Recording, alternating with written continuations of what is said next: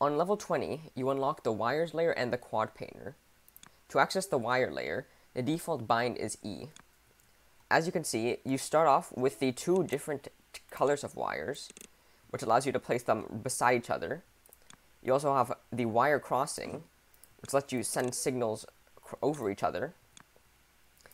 And you have the belt reader, which was previously unlocked, but as the way the belt reader works is when you have an input into it, it will display what is being inputted and if the belt is flowing. So as you can see, this is 0 because it's stopped. If we trash this, it becomes a 1. And finally, the quad painter.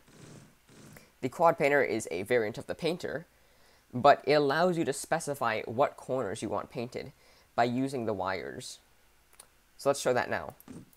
If we take the quad painter, we input the colors, and let's get the shape input. As you can see, there's this symbol. That means that there's no signal connected to it.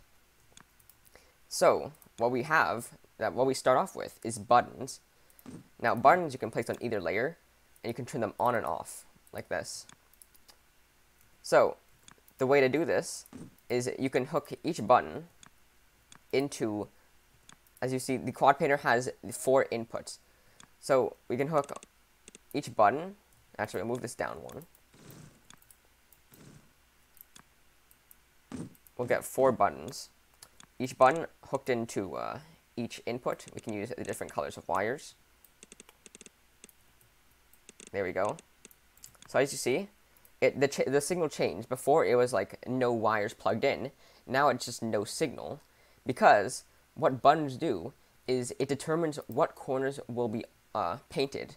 So any of the quad painter inputs that are 1 will be painted. So let's say blue. If blue is 1, as you see, now we get this blue circle, right? And we can enable red like this. Now we have red and blue. And green, and then red again, and we have the full shape.